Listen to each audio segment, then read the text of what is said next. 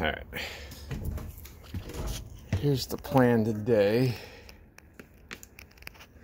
Look at that. Everything's fired up. Our battery's at 12.2. Let's turn the inverter on. We're inverting. It's a good sign. So after all that welding, looks like disconnecting the batteries was a good idea.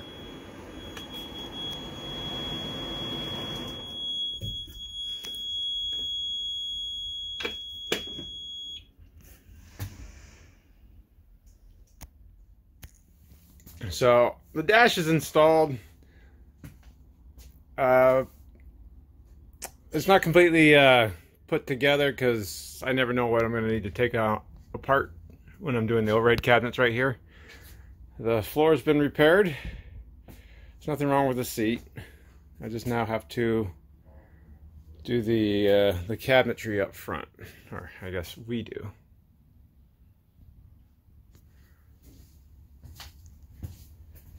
So overall, I think we're looking really good. I've seen worse on non-rebuilt coaches.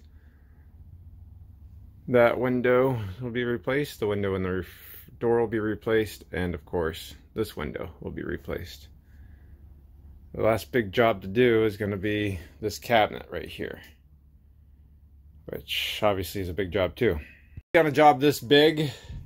Ordering everything we needed to order right here, including the cabinetry, the parts for the generator slide.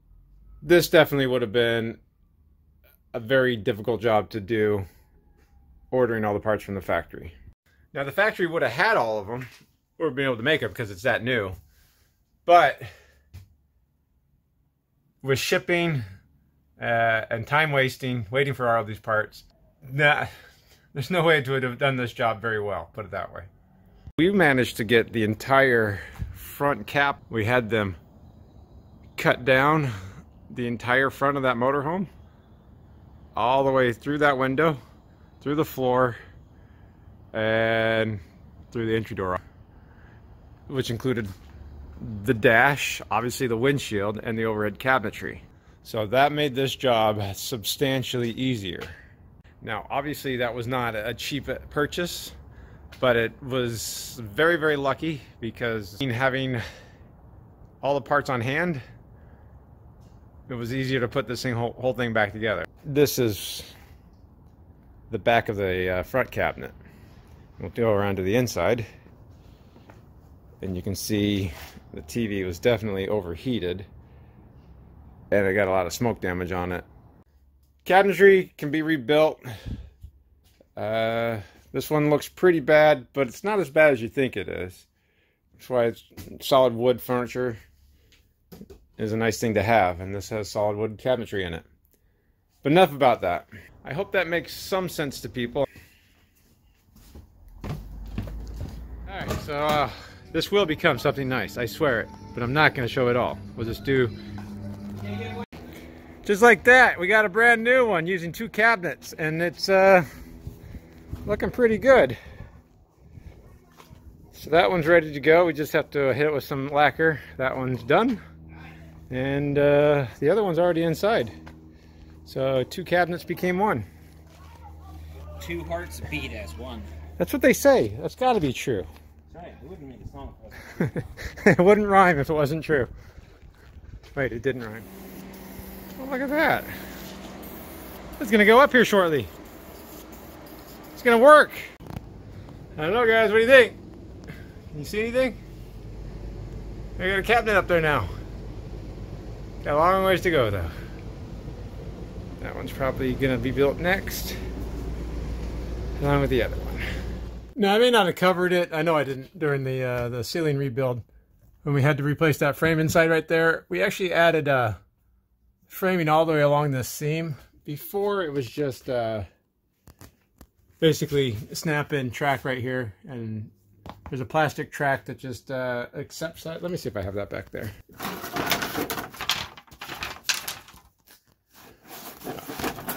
There's that. There's just a plastic track that this would snap into to be the seam right there. Now, there's no strength to that. That plastic on the other side was just glued down. And because that ceiling had gotten damaged a little bit, I didn't want to just go with that option. So when we rebuilt the ceiling, we added the frame behind there and screwed into there.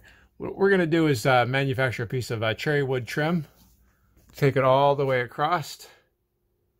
Should dress it up quite a bit and give a lot more strength to the ceiling anyways. So I feel better about that. Winnipeg, actually a lot of manufacturers do that in that front area right there to have a little bit of to hide structure, and then also it makes it look better. So all these screws that are in there, those are all going to come out. Same with all the screws that are in the sidewall right here. Those are just clamps. I don't want to cut this out until I got the window for sure, because I don't want to cut it wrong and have to start all over again.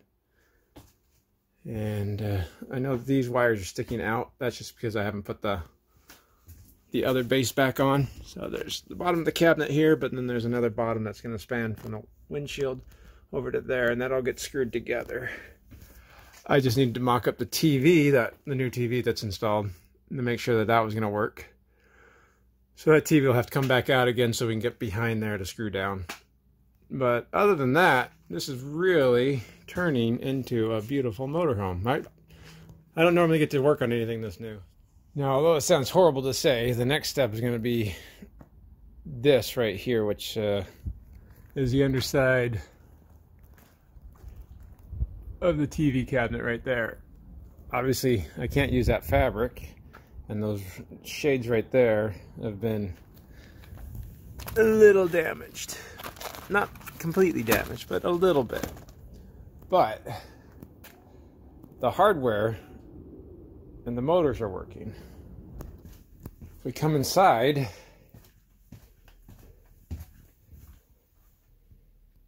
the fabrics on these are good, but the hardware has been destroyed. So I think I can do a swappy and use the brackets and the tubes, well, the brackets and the hardware from the salvaged one, and the fabrics and the tubes from the good ones. Because these are spindly little guys right here, like incredibly spindly. So if we look at the other one, here's the bracket for that one. You can see it might have got hammered a little bit. I don't know if you can see back there how twisted it is. And rather than trying to fix that, let's just go ahead and swap this out. Because the smoke didn't damage these. So that's my next step.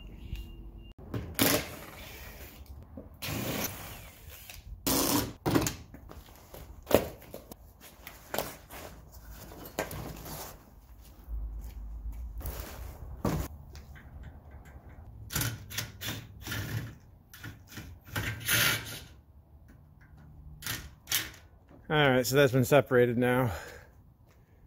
I definitely want this. I'll have to clean that up a little bit. And then I'll see what I can salvage from the other ones. Alright, with that disconnected, you know, these, I don't know if these are automotion shades, I would guess. They don't look like MCD shades. So these have a spring in them too, assist spring. So I'll take those. And on this side is going to be the tubular motor. And that should just come out too. Now these are good as gold, so never throw those away if they're good. Because for some odd reason, might surprise you guys, these like to go bad too. These ones you have to program, so you have adjustment up and down stops on them. Okay, let me get this rinsed off and get these out of the way. That should be a lot cleaner now. You don't eat off of it, right? No, I think before I invest any time in these motors, I'm going to see if they work. So I did cut off the harness from the other harness I'm not using. I'll just go ahead and test these motors out real fast. So these are just 12-volt motors, one-way polarity. makes them turn one way, the other way makes them turn the other way. Very high tech. And so all I'm doing is hooking up wires to my battery here. Well, it looks like it works to me, so let me try this motor. Try the same thing on this one. That one works. And that one works. So that's good. I can see these springs are still good. So the only thing that's really bad on these is obviously the fabrics. Now this one's probably not that bad. I could probably clean it up. So worst case scenario, but that one's definitely bad. So these are the original ones, and this spring's broken. That spring is still there. This motor might be bad, but I think we can salvage this. I think we can make this all work. There's a good plan. Good plan, good plan.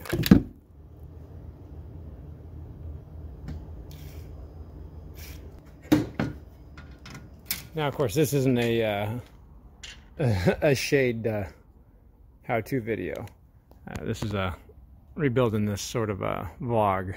So these are Automotion shades. They did etch it on here. Where is it? Right there. They actually have a PDF you can download to show you how to rebuild these things. That spring's going to take 14 turns. And remember, it's trying to help it wind up, so don't go the wrong direction. But other than that, I'll get this put together. And then I can start working on that guy.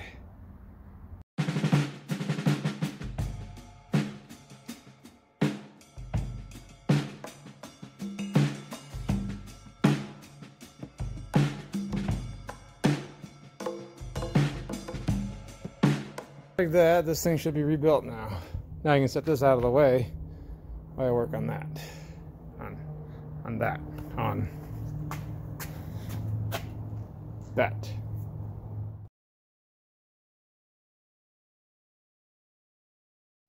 And I really appreciate you guys watching.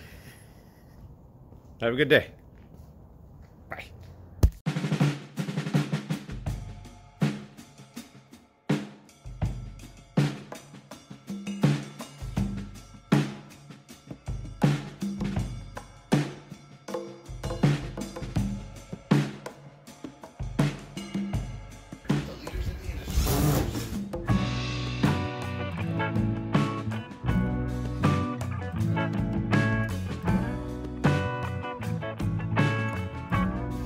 What's inside the TV?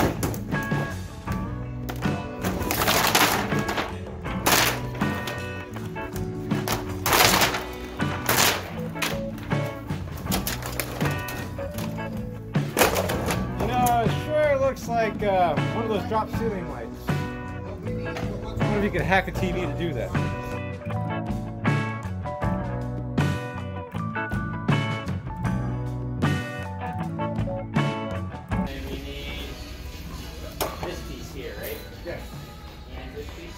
No. I mean, you could, but that one's visible. Oh, it's not very little damage on it. Not broken. Right.